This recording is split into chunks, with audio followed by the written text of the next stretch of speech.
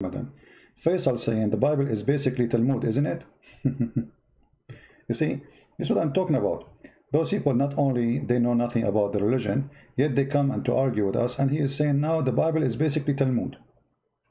Our friend, the biggest thief in history is your prophet, who was copying many stories from the Talmud. The Talmud is a book of Tom and Jerry, and we laugh at it.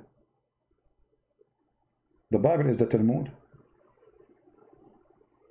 But what do you expect? A follower of Muhammad, Al-Nabiyyul Ummi, who is professional in speaking about things, is silly. The lizard spoke to him. The stones, they say Salamu Alaikum.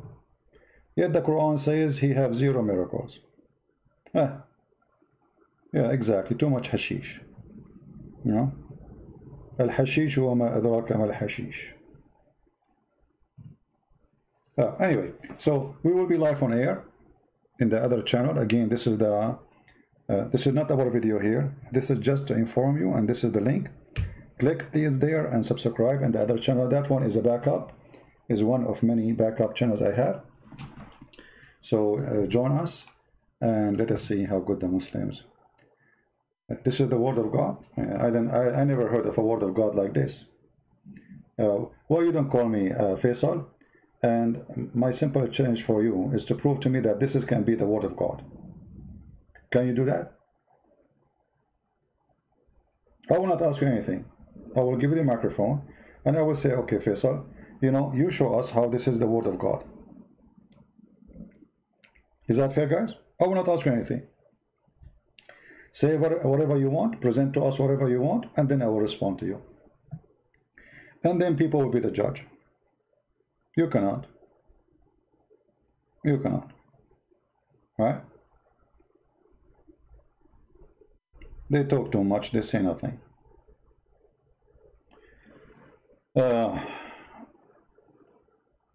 Isn't it your Bible says David is son of God? My Bible says all of us are children of God. This is what my Bible says. But there's only one is a son of God. That is the Messiah. If it's about children of God, all of us, when we Christians, we pray, we say, our Father art of heaven. So all of us, we are children of God. Right? However, there is a statement where it says, speaking generally about all creatures, all those belong to God, and it's about one person who is the Messiah. That is a different story. But, you know, like you notice how the Muslims, they try right away to change the topic. Isn't it your Bible says, okay, why don't call me and ask me about the Bible saying this? And then we will laugh. If I ask you right now, Jesus have no father, he have a mother, who his father? Give me the answer. I'm waiting for your answer. We know who is the real father of David, right? So David cannot be really literally the son of God, because David have a father. We know his name. Now, who is the father of Jesus in Islam? You will go mute. You will say to me, he is the same as Adam. That will be a silly answer, because Adam does not have, he's not born. He didn't have a mother. He was created from mud. So the question is for you, if you dare to answer, who is the father of Jesus? Where is Jesus coming from? No answer. Right? This is how silly you are.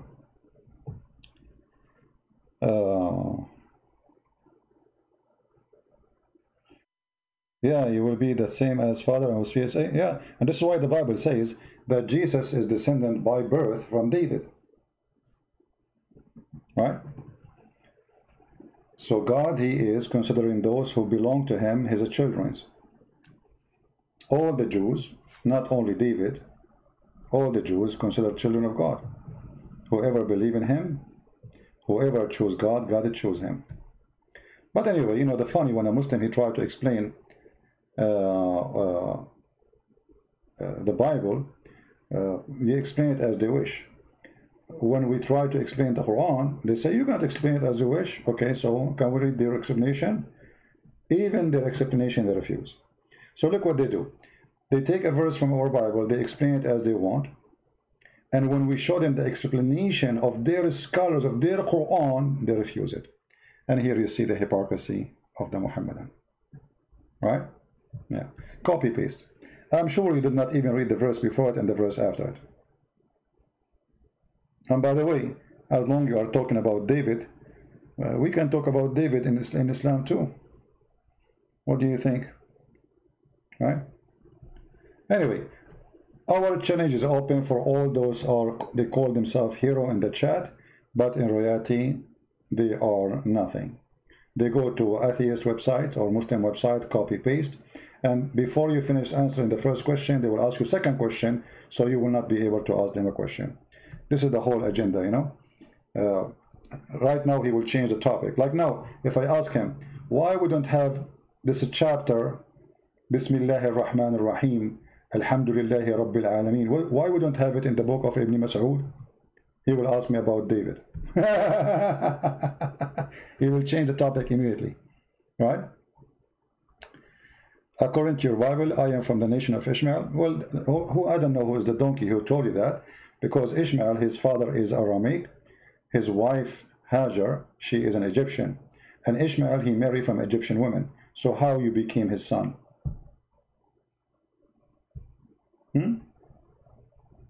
That is the most stupid argument.